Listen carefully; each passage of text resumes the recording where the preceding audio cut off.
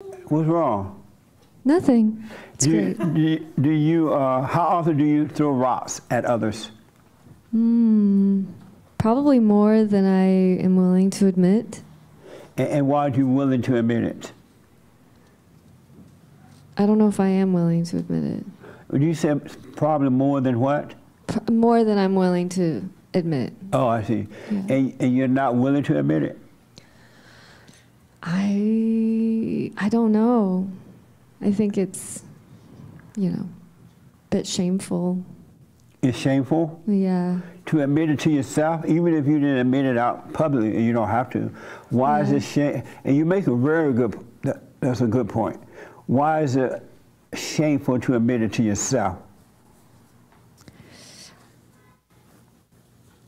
Even though, I understand what you say when there are no good people, but there is this part of me that wants to believe that there's some good in all of us.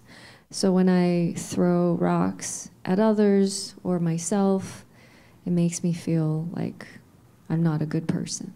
Right. Amazing. Well, what I encourage, because you're not a good person, ain't nothing good about you. Ooh.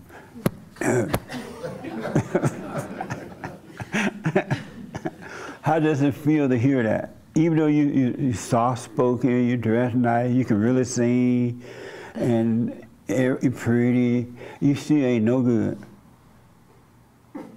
Gosh, how does that feel? I don't know. Honestly feels like, it feels weird and it feels like relieving at the same time. Nice. When you can see that there's nothing good in you, you ain't no good, you'll be free. As long as you think you're good, you're gonna work at trying to pretend you're good. And it's gonna work you overtime and you still be nothing. No good. I feel like I'm in like military training, when you have your ego just like demolished and then rebuilt. Or not your ego rebuilt, but perhaps your character. The old abnormal nature is being destroyed, and the new nature, the nature you had before you were traumatized, you start living in that. That's why the ego must die. So you got to see that you're no good.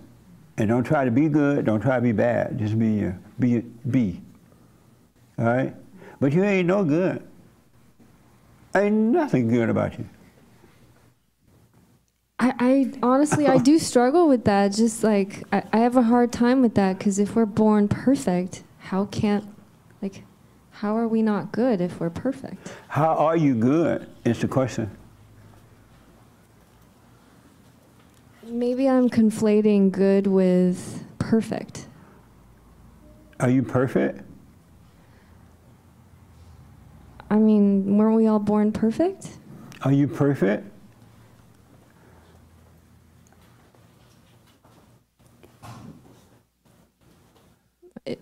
I guess I believe that we're all perfect if we're all like perfect? children of God. How can a no good person be perfect? That is a really good question. I don't know. The real you are perfect. But this thing that you're covered up is not perfect, which is the nature of the devil. And that's the thing that can't admit that it's not perfect, because it want to pretend that it's you. But when that dies, the real you, created in the image of God, one with the Father, you are perfect. But you don't know who that is at this point, because you won't let this other thing go.